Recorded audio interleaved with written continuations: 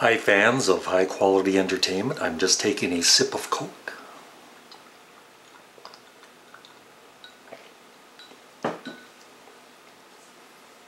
Today, I am reviewing and ranking The Blue Mask by Lou Reed.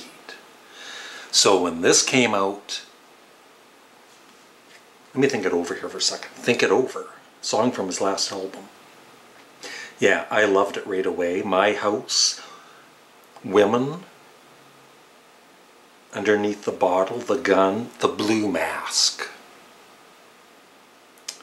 And I found side 2 on the original vinyl a little less interesting, but I still loved it.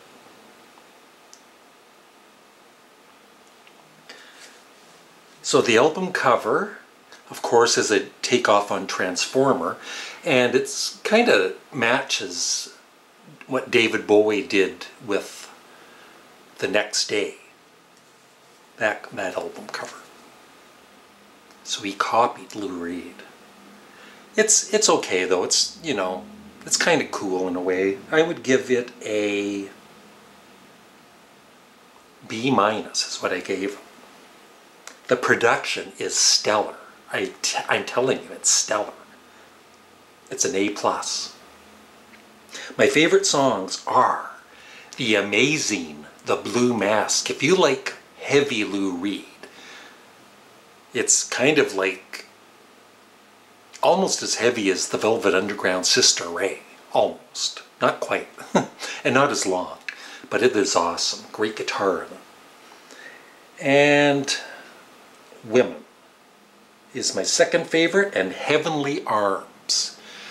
You know, Lou Reed is not the greatest singer, but sometimes the way he does sing is just, I think he's a great singer sometimes, like on Heavenly Arms.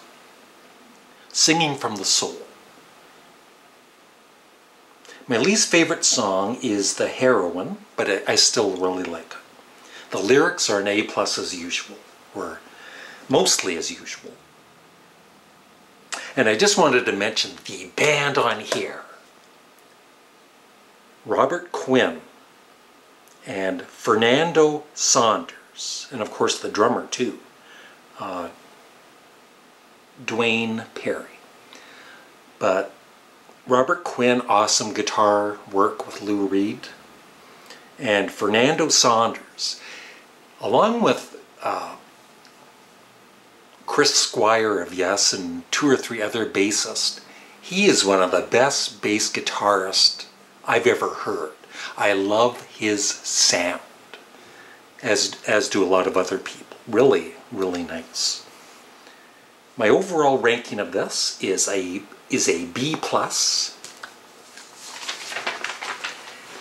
And in my rankings,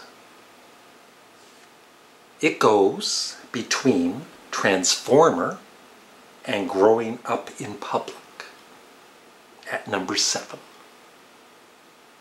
So I would love your thoughts on Lou Reed, The Blue Mask, in the comment section below.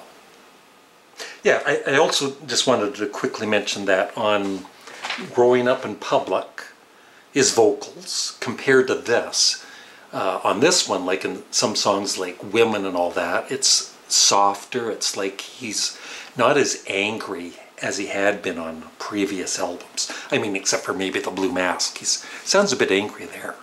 But his vocals, a little bit more warmth in them on some songs. Great album. Love your thoughts in the comments section below on The Blue Mask. Thanks for watching. Bye.